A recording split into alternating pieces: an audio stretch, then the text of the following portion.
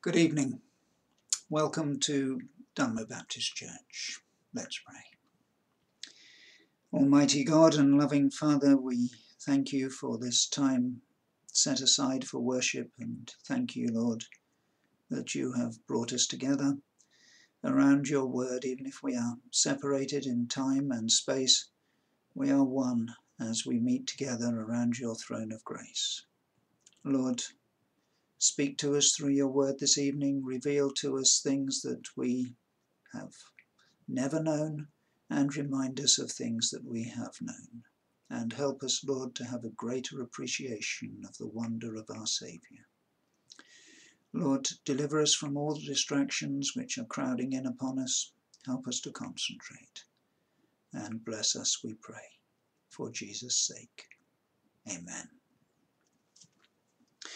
Our reading this evening is taken from Deuteronomy and chapter 18. Deuteronomy chapter 18, verses 9 to 22. Now, Deuteronomy chapter 18 and verse 9.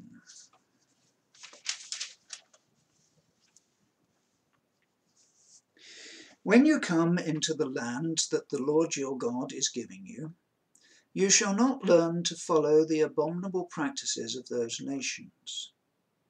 There shall not be found among you anyone who burns his son or his daughter as an offering, anyone who practices divination or tells fortunes or interprets omens, or a sorcerer or a charmer or a medium or a necromancer or one who inquires of the dead. For whoever does these things is an abomination to the Lord. And because of these abominations, the Lord your God is driving them out before you. You shall be blameless before the Lord your God. For all these nations which you are about to dispossess listen to fortune tellers and to diviners. But as for you, the Lord your God has not allowed you to do this.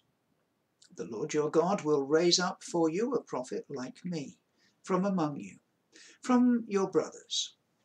It is to him you shall listen, just as you desired of the Lord and your God at Horeb on the day of assembly, when you said, "Let me not hear again the voice of the Lord my God, or see this great fire any more, lest I die." And the Lord said to me, "They are right in what they have spoken. I will raise up for them a prophet like you from among their brothers, and I will put my words in his mouth, and he shall speak to them all that I command him. And whoever will not listen to my words that he shall speak in my name, I myself will require it of him. But the prophet who presumes to speak a word in my name that I have not commanded him to speak, or who speaks in the name of other gods, that same prophet shall die. And if you say in your heart, how may we know that the word that the Lord has spoken? When a prophet speaks in the name of the Lord, if the word does not come to pass or come true, that is the word that the Lord has not spoken. The prophet has spoken it presumptuously. You need not be afraid of him. Amen. Heavenly Father, thank you for that portion of your word. Help us as we seek to consider it together this evening. Lord, we are looking for pictures of Jesus in the Old Testament, and we ask that you will open our eyes that we may see him and understand something more of him from this passage of Scripture. Teach us, Lord, we pray, in Jesus' name. Amen.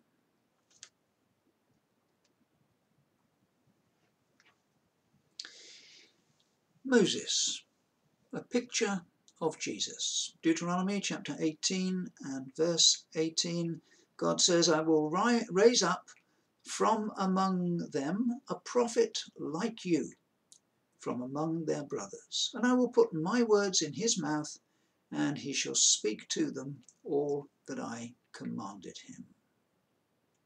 Now, as we noted last week, there are so many pictures of Jesus in the Old Testament that picking out even the main ones is really quite a difficult task. Exodus, Leviticus, Numbers, Deuteronomy, so many pictures of Jesus in so many different ways, and they're all worthy of attention, obviously, because each one has a different angle. Each one shows another aspect of the life and work of the Lord Jesus Christ. But we haven't time, and I haven't the ability to pick them all out and deal with them adequately, so just the obvious ones. And this week I've chosen Moses, because as our text says, I will raise up for them, for the people, a prophet like you.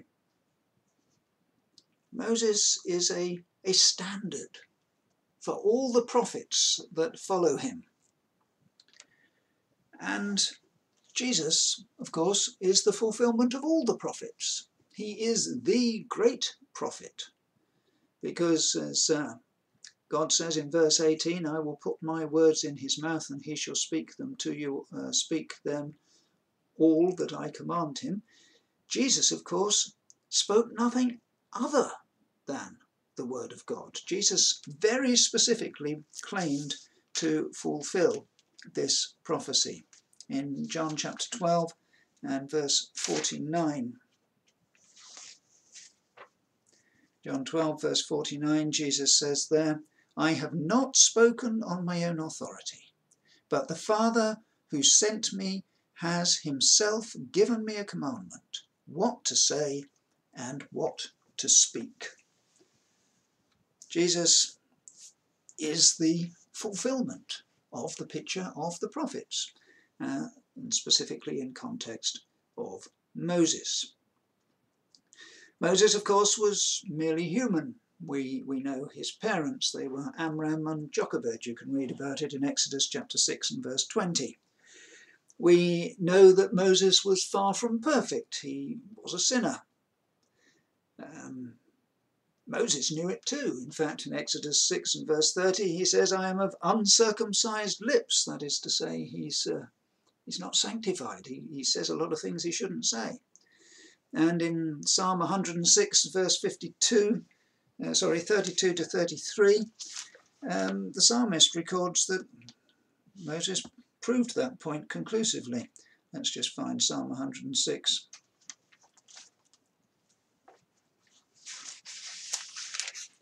Psalm 106 and verse 32. They, the children of Israel, angered God at the waters of Meribah, and it went ill with Moses on their account. For they made his spirit bitter, and he spoke rashly with his lips. Moses said, I've got uncircumcised lips, and he proved it. He spoke rashly with his lips. As James says, the one who doesn't sin in word, the same is a perfect man, and Moses wasn't one. So we can't push the picture too far, because Jesus was a perfect man. Jesus didn't sin in any way, shape or form. So let's have a look at this picture. Moses, picture of Jesus. I want to look at his life, the law and leading. Life, law and leading. Text being Deuteronomy 18:18. I will raise up for them a prophet like you from among their brothers. The life of Moses actually is quite instructive. He was a royal prince. You remember the famous story possibly of Moses being put as a baby into a basket and hidden amongst the flags at the side of the river Nile, and being found by Pharaoh's daughter. And Pharaoh's daughter adopted him. And so Moses was a royal prince. He got plenty of money, he was well educated, he was powerful, and a brilliant future in Egypt awaited him. But he gave it all up, all on account of his desire to help his people, the Hebrews. In Exodus chapter 2, verses 11 to 15. We read that Moses one day went out, when he had grown up, he went out to his people and looked on their burdens. And he saw an Egyptian beating a Hebrew, one of his people. And he looked this way and that, and seeing no one, he struck down the Egyptian and hid him in the sand. And when he went out the next day, behold, 2 Hebrews were struggling together.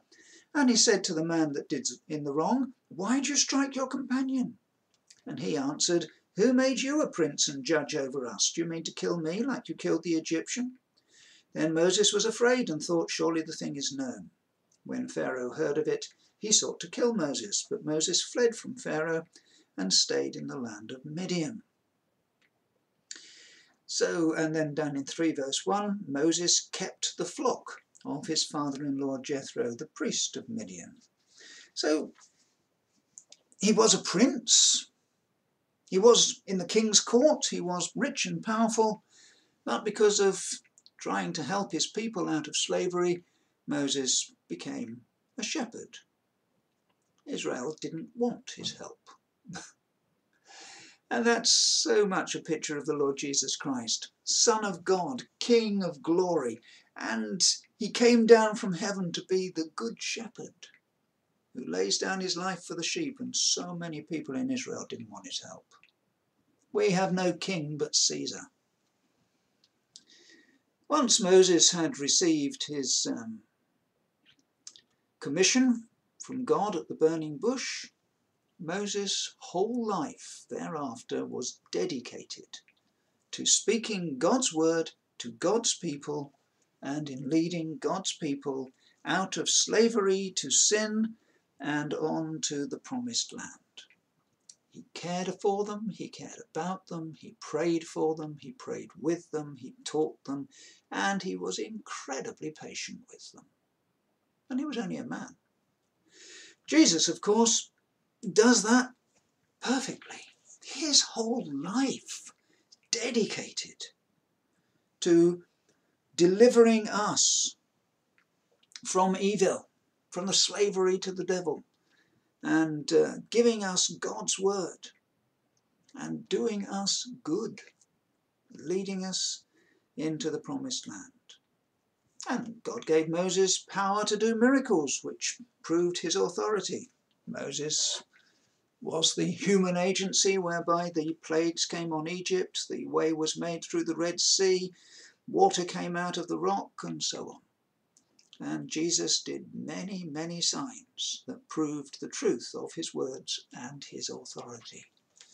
You remember that time when the man was let down through the roof and Jesus said, Son, be of good cheer, your sins are forgiven. And the Pharisees said, Who can forgive sins but God only?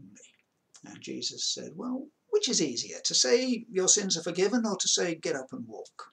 But just so you may know that I have authority on earth to forgive sins, get up and walk. And the man got up and walked. So Jesus proved his authority. You read through Exodus, Numbers, Deuteronomy, Moses' life in so many ways foreshadows that of Jesus. Worked so hard, cared so much, and generally speaking was so little appreciated by the people he cared about. But the main point is Moses' love. Love for this frankly undeserving and ungrateful people. Moses never gave up on them. Remember after the business with the golden calf, when Moses had been up on the mountain listening to God, receiving God's law, he came down and found that the people had got fed up with waiting for him. They'd made a golden calf, they were dancing around it, they were making offerings to it, they were breaking the 10 Commandments, which only a few weeks earlier they had promised to keep. You know, thou shalt not make unto thyself any graven image of anything, and so on. And they'd made themselves a graven image, and they were bowing down to it. And in Exodus 32 and verse 9, God says, I have seen this people, behold, it is a stiff-necked people. Now therefore let me alone, that my wrath may burn hot against them, that I may consume them, in order that I may make a great nation out of you. Moses, think about it, the people of Moses, I'll make a nation out of you. But Moses implored the Lord his God and said, "O Lord, why does your wrath burn hot against your people whom you have brought out of the land of Egypt with great power and with a mighty hand? Turn from your anger, relent from this disaster against your people. Remember Abraham, Isaac, and Israel, your servants, to whom you swore by yourself, saying, I will multiply your offspring as the stars of heaven," and so on. Moses interceded for this people. He loved them.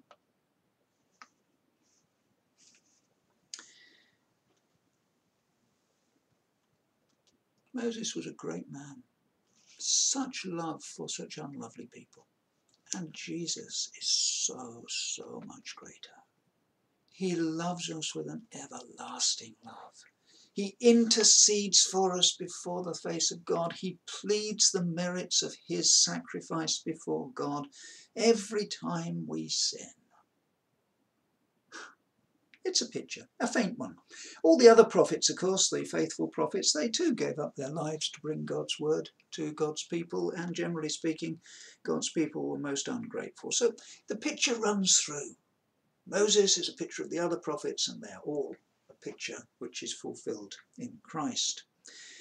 So what about the law? We've looked at the life. What about the law? Remember there, verse 16, just as you desired of the Lord on the day, Lord your God at Horeb on the day of assembly, when you said, let me not hear again the voice of the Lord my God, or see this great fire any more, lest I die.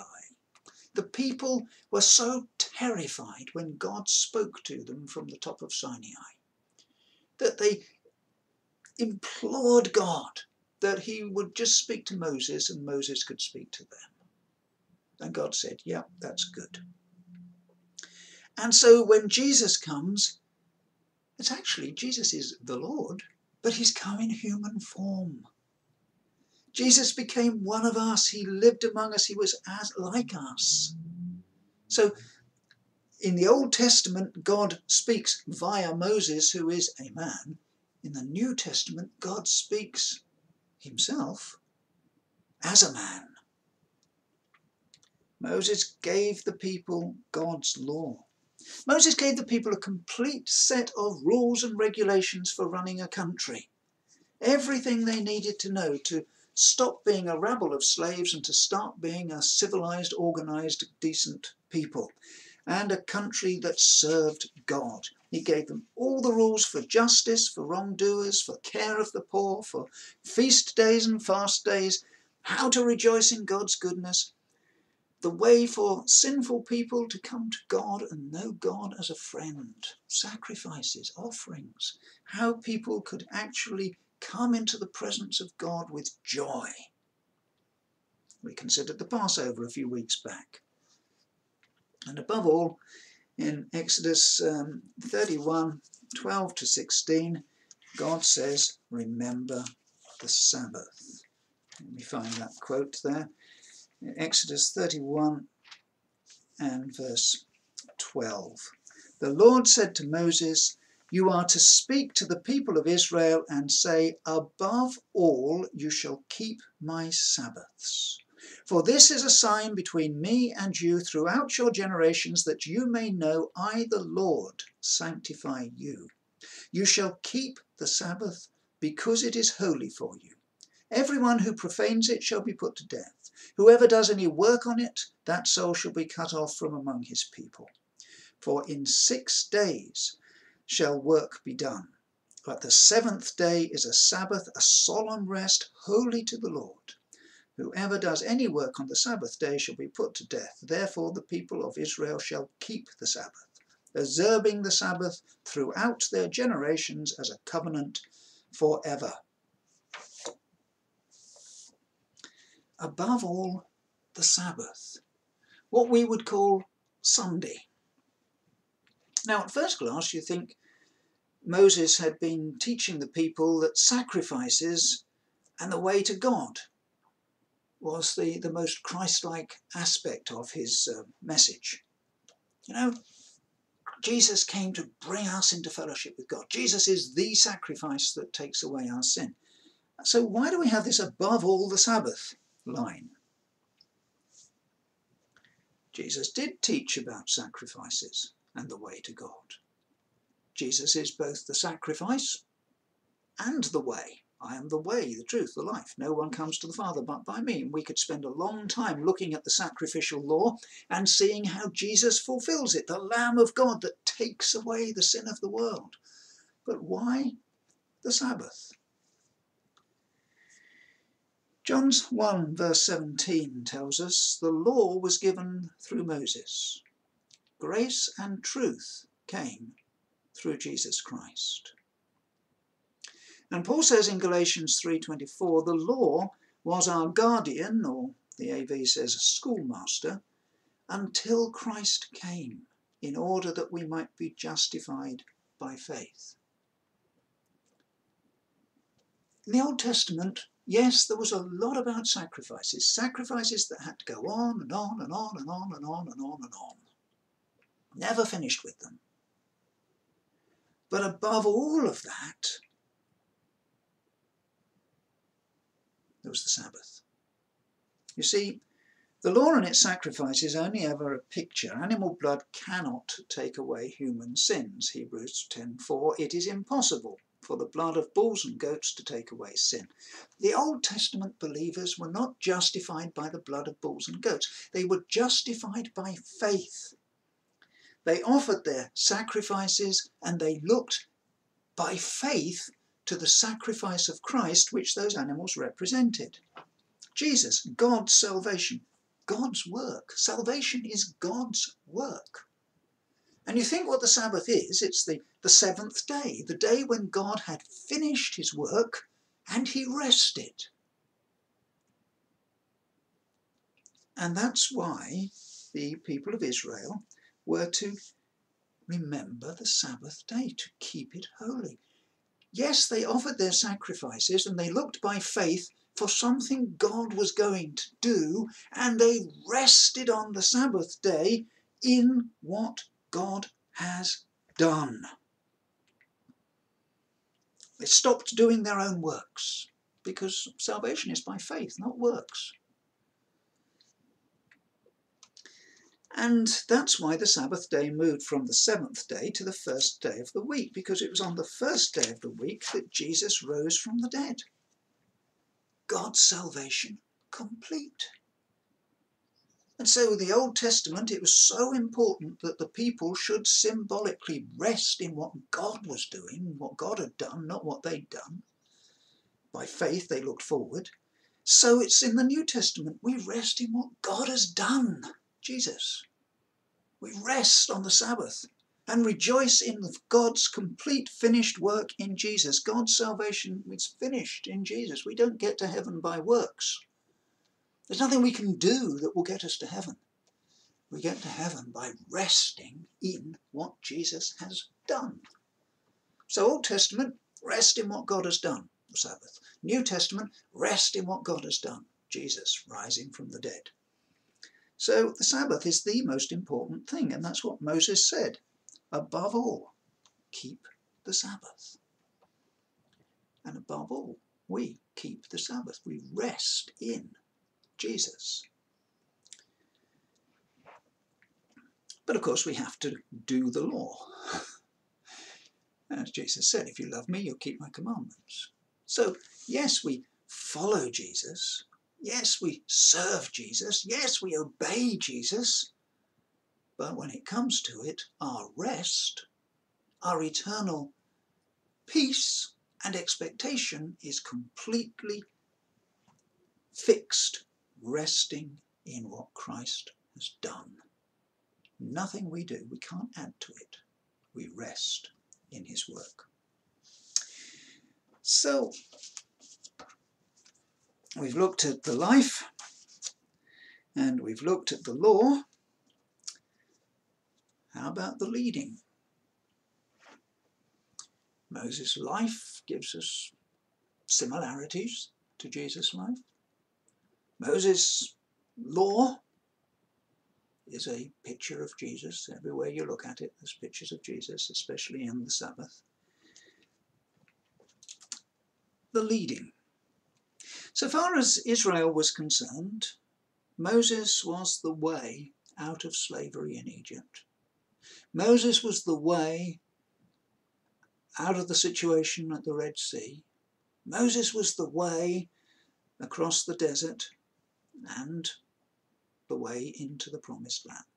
Just follow Moses and you'll get there. Those who disobeyed Moses or distrusted Moses, they had problems. But those few who trusted him all the way through, like Joshua and Caleb, they got out of Egypt, safely through the desert, and safely into Canaan. And Moses had God's words face to face. Deuteronomy 34, verses 10 to 12. Moses was a great godly man. There has not arisen since in Israel a prophet like Moses, whom the Lord knew face to face. None like him for all the signs and wonders that the Lord sent him to do in the land of Egypt, to Pharaoh and to all his servants and to his land. For all his mighty power and all the great deeds of terror that Moses did in the sight of all Israel. None, that is, until Jesus, who came, like Moses, from among the people. He was born in Bethlehem. He was raised in Nazareth. And he is the way out of slavery to sin. He's the way across the desert of life into glory. Problems only come when we don't follow him, when we doubt his leadership, when we disobey his commands.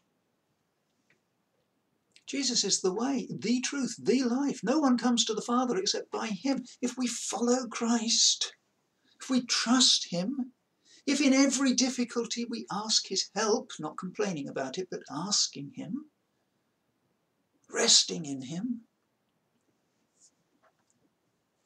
guaranteed. Moses would guaranteed take the people across to the land of promise. Jesus guaranteed to take us safe to heaven. Jesus is the way. He is the spiritual reality of that which Moses physically was a picture. You know, we looked at the Passover lamb. Jesus is how the children of Israel escaped death and got out of slavery. Moses led them through all of that. Moses told them what to do. Jesus is the reality of what Moses taught. Sin is the reality of the slavery which Israel had in Egypt. Life is the reality of the wilderness desert that the children of Israel crossed to get to the promised land. Heaven is the reality represented by the promised land. They're pictures, but they're good pictures. And if you look at it, God's promise, I will raise up from among them a prophet like you, from among their own brothers. I will put my words in his mouth. He shall speak to them all that I command you. Jesus gave us exactly what God had told us. He spoke the truth. He promised to lead us, to teach us, to guide us, to shepherd us. In John 3, verse 19-20, Jesus says, "This is the judgment. Light has come into the world. People love darkness rather than light because their works are evil. For everyone who does wicked things hates the light and does not come to the light, lest his works should be exposed. But whoever does what is true comes to the light, so that it may be clearly seen that his works have been carried out in God. Those who refused to follow Moses, those who refused to believe Moses, they stayed slaves in Egypt. Those who refused to follow Jesus, they stayed slaves to sin. There was no way out apart from Jesus. Those who followed close to Moses and obeyed everything he said and did, they were the happiest on the journey. Those who moaned and groaned, they suffered quite a lot on the journey. But the fact remains, those who followed arrived safely, but those who rebelled didn't. God is the only way. Jesus is the only way. Under Moses' leadership, of course, Israel had to face a lot of problems. They had to face the Red Sea. They had to face the privations of living in the wilderness. They had to face the problems of hostile tribes in the wilderness. And Jesus says that we must, through much tribulation, enter the kingdom. You know, following Jesus is not an afternoon picnic. It's a difficult route. He does lead us through difficult places. He does lead us in, well, places which we wouldn't naturally wish to go. We remember David in the Psalms. The Lord is my shepherd. Yes, he makes me lie down in green pastures. He leads me beside the still waters. Great, but also, though I pass through the valley of the shadow of death, I'll fear no evil. For thou art with me, thy rod, thy staff, they comfort me. No, we follow the Lord Jesus Christ. We will have tribulation. But God's will be done. And it is God's will that whoever believes in the Lord Jesus Christ shall be saved. And Jesus said, I am the way. Just like Moses was the way. If you followed Moses, you get there safely. If you follow Christ, we will get there safely. No one comes to the Father but through me. Which brings us back again, of course, to that point which we covered in the last bit, the Sabbath. Resting in what God has done. Jesus said, it is finished. And he laid down his life. Jesus rose again triumphantly. That's the day we remember. We rest in what Christ has done in his conquest of sin and death on the cross. We can't conquer sin. We can't conquer death. Jesus has. We rest in him. It's a picture in the Old Testament. It's a fact in the New.